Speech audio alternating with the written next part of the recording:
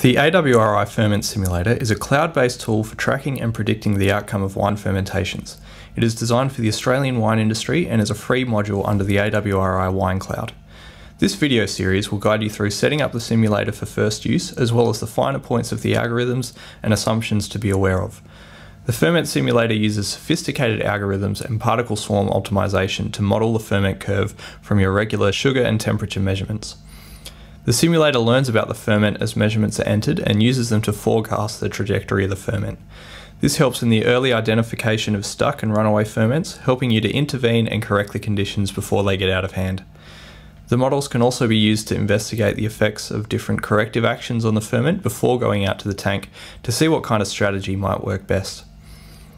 The Ferment Simulator includes powerful dashboards to give an overview of all active ferments, archives to keep records of all your completed ferments, and several different report formats. The Ferment Simulator can also be customized in several different ways to suit your winery's needs.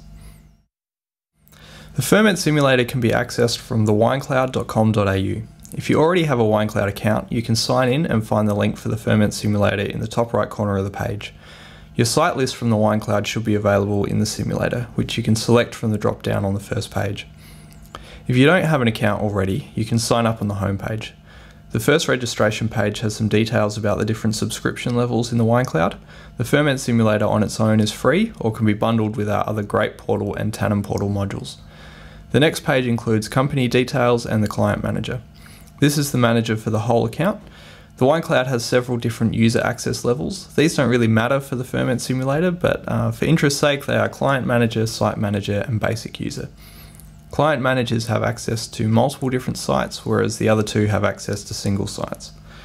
From there, you input the address of the site you're setting up, and if you'd like the Site Manager to have a different login from the Client Manager, you can enter their details here.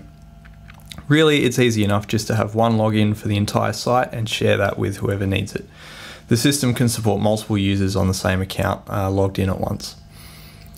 When you get to the payment screen, if you've signed up for the Ferment Simulator and none of the other modules, you can just click Skip. Once you've registered, you'll get an email with your username and password, which you can use to log in to get to the WineCloud dashboard. From here, you need to click on the Ferment Simulator icon in the top right corner of the page to be redirected to the Ferment Simulator.